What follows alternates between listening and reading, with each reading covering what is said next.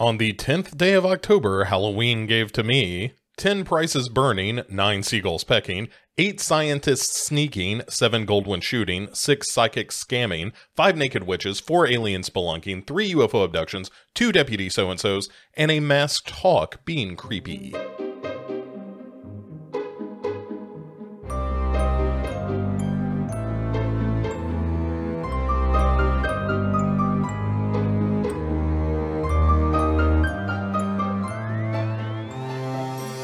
Hello there, everyone. Welcome to yet another edition of the 31 Days of Halloween. This one on October 10th.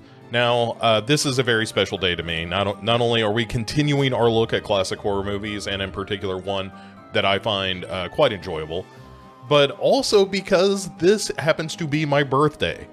And as such, I will kind of be out of the loop here for the next week or so, because as you are listening to this, I am boarding a cruise ship to go to the Halloween cruise and go to the Bahamas and that kind of thing. So I will not be around to discuss this movie in person with you for the next few days, but you know, it is my birthday, so that's cool. And I'm excited. I'm looking ahead into the future as I record this. But here's another thing that's great. Not just is it my birthday, although, you know, the bank should close and everybody should be off work, but it is also the first morning that I've gotten up, taken the dog out, and thought, oh my goodness, I need a coat. And oh, it did my heart so good. Not just because my heart regulates better in the cooler temperatures, but because it means that fall is really here, that the Halloween season has truly begun. Because yes, we are fully into jacket weather. And, you know, it's warming up a little bit today, but oh my goodness, guys. I am so excited anytime you feel that crispness to the air. I was trying to tell the boy this morning to put on some pants instead of shorts before he went to school. And of course he was like, what do you know, old man? And then he stepped outside and immediately went and got pants because I'm way smarter than him. He just doesn't recognize that yet. But it's a ton of excitement is building because Halloween is right around the corner. As you're listening to this, there are 3 short weeks until Halloween, which is also very exciting. So all that stuff is great. And to accompany all that great news, the birthdays and the cruises and the cool weather and all of that stuff, we're talking about one of my kind of new favorites, because this is a movie I came to fairly late, but of course I am talking about Witchfinder General, aka The Conqueror Worm, and it is a terrific movie. And yeah, all right, so look, I just love Vincent Price. Vincent Price is terrific. He will be represented yet again on this list. We'll talk about that another time. But more importantly, this is maybe one of my favorite roles from him. And it begs the question, could anyone else besides Vincent Price perform this part? Which, of course, is the Witchfinder General of the title, Matthew Hopkins. And so here's the basic premise. The basic premise is this is during the Civil War in England between royalists and like Oliver Cromwell's group. And so there was a lot of turbulence, a lot of inner turmoil within the country. And so the army is off, like, fighting against Cromwell's men, or I'm sorry, trying to find the king because Cromwell has taken power. And so the king is, you know, all fleeing out of the country. And in the midst of all this chaos comes Matthew Hopkins and his pal John Stern, who are riding from town to town, ridding places of witches. And they do so in, you know, in very stereotypical fashion, or, you know, one presumes historically accurate fashion, if the witch trials here in America are any indication. But yeah, so they roam around and basically just create this religious fervor in these little towns where you know, somebody gets pissed off because somebody stole a goat and they say that they're a witch and they contact Matthew Hopkins. He rolls into town and performs a bunch of bogus tests to prove, in fact, that they are witches. And, you know, they end up being murdered. And this kind of spreads, like everybody just starts pointing fingers at one another. And after 3 or 4 people are dead, then they ride to the next town and do the same thing all over again.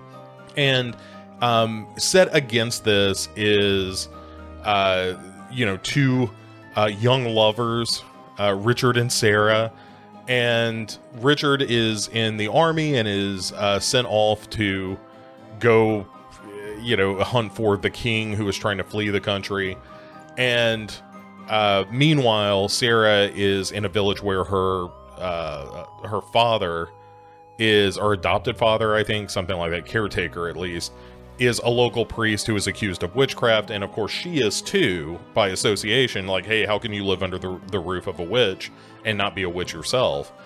And so Sarah makes the rather unpleasant deal with Matthew Hopkins that she'll, you know, go to bed with him so that he will show some mercy. And so he does. And this gets at the heart of what makes Witchfinder General so great, which is, it's just about the essential hypocrisy of all of this. That Matthew Hopkins, even though he is wearing the, you know, the word of God as a shield, that he is out to root out Satan, is actually this very cruel, sadistic, lecherous character.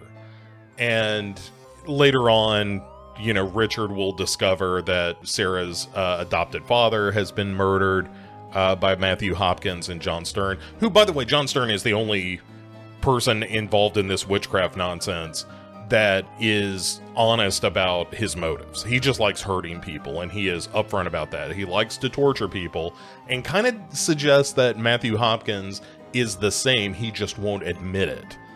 And Matthew Hopkins, you know, shows himself to be both cowardly and manipulative in equal measure at a certain point when he and Stern are beset by the soldiers, and he kind of gives John Stern up, who gets away and later confronts Matthew Hopkins, and he's like, hey, I told you that, you know, I would, that they were there, that you should run, and if you got caught, that's kind of your deal, but you got away, so great.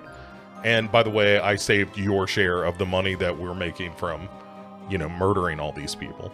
All that stuff is really good, and Vincent Price is at his most like sinister in this. He is so cold and so self-confident, and you know, it's sort of that idea of kind of buying into your own bullshit, that after a while, when you're saying, hey, I'm doing this because I have the power of the Lord at my back, and that what I'm doing is truly God's work here on earth.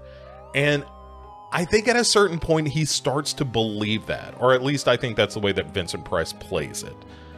But he's also a very petty man, whether it is using his power to get sexual favors from Sarah, or it's to leave behind his one companion to be captured and assumedly killed, and he has no remorse for that when he gets to the next town without John Stern. And they're like, hey, where's your buddy? He's like, oh, he was delayed, don't even worry about it, I'll take care of things. In fact, I've come up with a new way to kill witches, which I think is probably going to be better, which just involves building a giant cross and lowering, like attaching the witch to said cross in a crucifixion style, and then lowering the whole thing onto a fire so that they burn.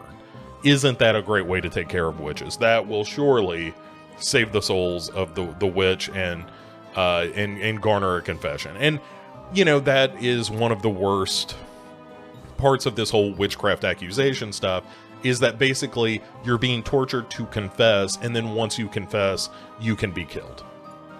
And it's just the worst. It's just utter nonsense, and it's brutal and sadistic, and it's all the things that Matthew Hopkins is. And it creates, you know, the thing that Witchfinder General does that's so fascinating.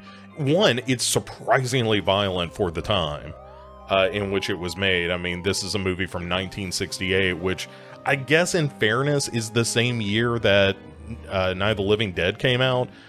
Worth saying this was directed by Michael Reeves, who did, movies like The She-Beast and The Sorcerers. But I mean, Witchfinder General is kind of his masterpiece. And I'm not saying that it's a perfect film. There's some messiness around the edges of this, but it is one of those movies that certainly suggests how corrupt an institution is and how it can be used in a way to murder the people it's supposed to serve. And also what the ripple effect of that is. Like, by the end of this movie, Richard as a character, as the guy who's trying to save his lady fair, as well as the lady fair, that they're both just crazy.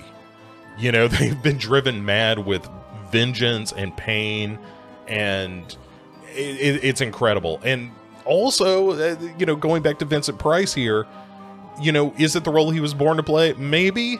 But it really calls upon him to use his dramatic chops as well as those kind of leering horror looks that he's great at giving. And he's brilliant in this. Like, Vincent Price is terrific. And the movie is surprisingly modern for being a movie that is, 50 plus years old at this point. It's surprisingly modern in its ideology and its look at, like I said, the idea of institutions becoming this tool of evil and torture and pain, and what that can do to the average citizen. And as well as just the paranoia of it all. And there's some historical fiction kind of business happening with Cromwell's army and what's going on in England at the time that I find really interesting. It's just a terrific movie. It's really, really dark. It's a really mean-spirited kind of movie. And, if you want something that, in terms of just a good old-fashioned Halloween movie, that is equal parts terrific filmmaking and terrific acting and great thematic work, but also being kind of angry, and something that really digs into just the dark side of human nature, it's really something. And, I posed the question is, like, does a good horror movie need to be historically accurate? Because you have to think that Robert Eggers saw Witchfinder General in some of his research in doing the Vivitch.